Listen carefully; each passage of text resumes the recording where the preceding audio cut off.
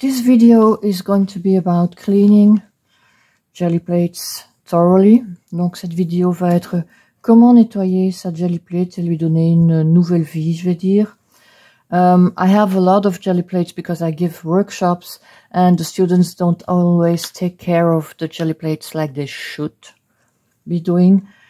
Donc voilà, comme je donne des ateliers créatifs avec des Gelli Plates, mes élèves ne prennent pas toujours soin de leur Gelli Plate. Et ces feuilles qui viennent avec, après un petit temps, ils sont très sales.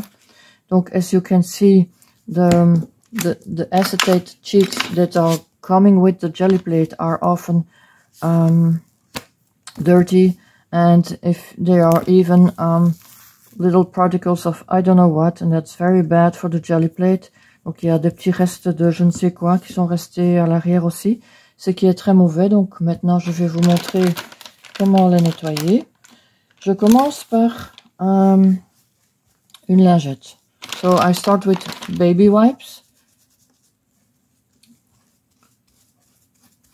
And I take off what comes off with the baby wipe, but as you will see, it's not really a lot. And then I take mineral oil, 100% pure white mineral oil. And I have this bottle for ages and it goes really a long time. You know, you only need some drops. Donc cette bouteille vraiment, je crois qu'elle va encore durer 10 ans. And then I give it a good rub with the mineral oil. And then you can see that my baby wipe gets dirty. Après, on peut voir qu'avec l'huile minérale, ma lingette devient sale. Alors que sans l'huile minérale, elle était propre. Ça veut dire que l'huile minérale quand même enlève vraiment tout. So you can see there is... Now it's really clean. Now after that I dry the surface. And then I found in my stock of papers and all kinds of things these two. Donc j'ai trouvé dans mes papiers opaque white film, but you can use regular copy paper. And then I also found transparency film inkjet printers, transparent pour imprimante à jet d'encre. You can also, I suppose, just try to find some acetate. So I've cut these two out on a little bit bigger than my Gelli Plate, and I put the white one, so you can also use copy paper, on one side. Okay, this side was clean, donc je mets ça sur un côté. S'il y a des bulles, je m'en fais pas trop. I don't really bother about bubbles, air bubbles. They have no effect on the printing. And then of course there is the other side.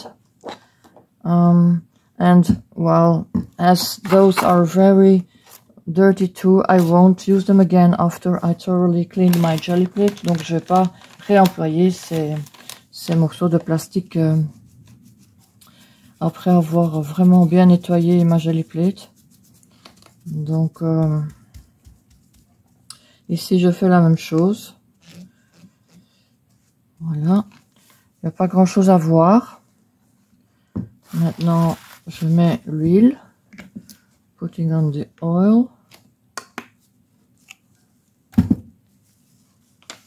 And this side is, I think, not so dirty as the other side because it was often underneath.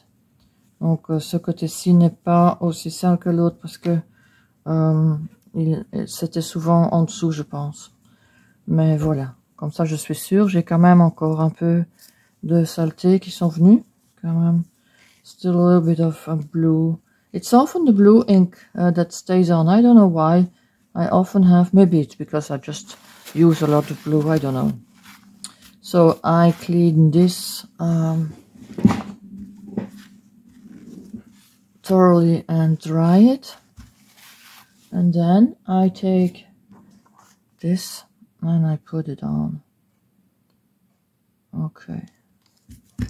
And so I always have a white surface underneath. Donc j'ai toujours une surface blanche en dessous. Ce qui a ses avantages et ses inconvénients. It's good because you always see what's happening. If you put it on like this surface, you don't see as much what you are doing. But when you turn it around, when the both sides are transparent, you can see also before the print is dry what you're gonna have.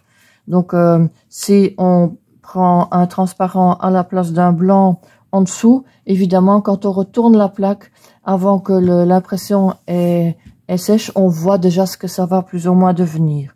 Donc voilà, à vous de choisir si vous voulez deux transparents ou un blanc et un transparent. So you will have to choose if you rather prefer two transparent protections or if you want a white and a transparent. Thank you for watching. Merci d'avoir regardé.